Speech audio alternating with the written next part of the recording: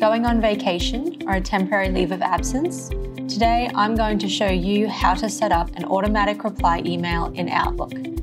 So firstly, let's go ahead and open Microsoft Outlook.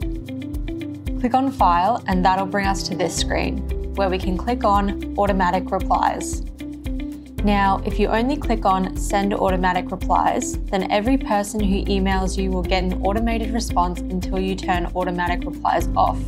However, if you only want to send automated replies for a set period of time, click on the box next to Only Send during this time range. Once you've entered your time and date parameters, you can go ahead and write your custom message here. You can change the font, size, and layout to whatever you want. This is an important step. If you forget to do this, then your automated reply will just be a blank email. You can even tailor your emails so that people who are reaching out from outside of your organization will receive a different response to your co-workers.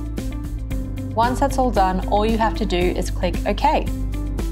Now, if you want to turn off automatic replies once you return, all you have to do is open the automatic replies screen again and click on Do Not Send Automatic Replies.